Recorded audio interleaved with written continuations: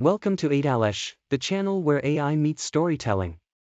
Our goal is to push the boundaries of storytelling by incorporating the latest advances in artificial intelligence technology. We use AI to create immersive and interactive stories that blur the lines between reality and fiction.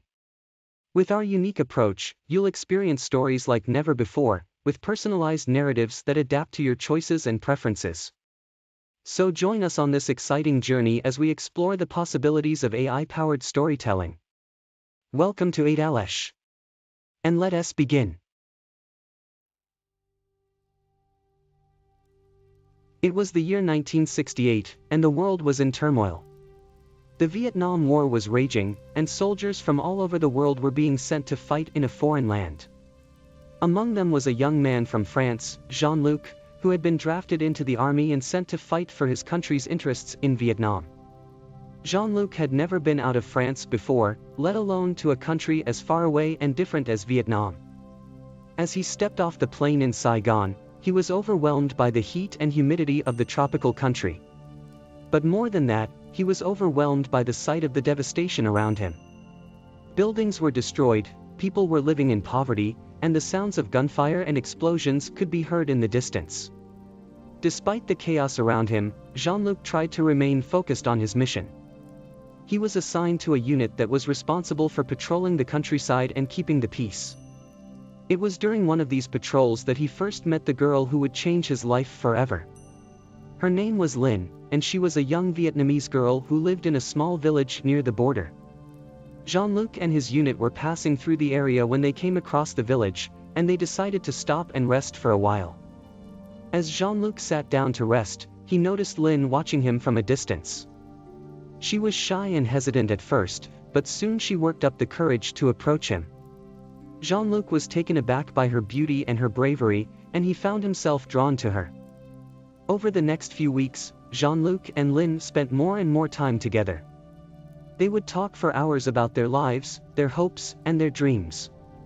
Jean-Luc found himself falling in love with Linh, even though he knew that their relationship was forbidden by the military. But despite the risks, Jean-Luc and Linh continued to see each other in secret. They would sneak away from the military camp and meet in the nearby woods, where they could be alone and away from prying eyes. As the days turned into weeks, and the weeks turned into months, Jean-Luc and Linh's love for each other grew stronger. But with every passing day, the war around them became more intense and more dangerous. Jean-Luc knew that he could not stay in Vietnam forever and that eventually, he would have to return to France. But the thought of leaving Linh behind was too much for him to bear. As the war raged on, Jean-Luc and Linh's love for each other would be tested in ways they could never have imagined. But through it all, they remained determined to stay together, no matter what the cost. It was the year 1968, and the world was in turmoil. The Vietnam War was raging, and soldiers from all over the world were being sent to fight in a foreign land. Among them was a young man from France, Jean-Luc, who had been drafted into the army and sent to fight for his country's interests in Vietnam. Jean-Luc had never been out of France before, let alone to a country as far away and different as Vietnam. As he stepped off the plane in Saigon, he was overwhelmed by the heat and humidity of the tropical country. But more than that, he was overwhelmed by the sight of the devastation around him. Buildings were destroyed, people were living in poverty, and the sounds of gunfire and explosions could be heard in the distance.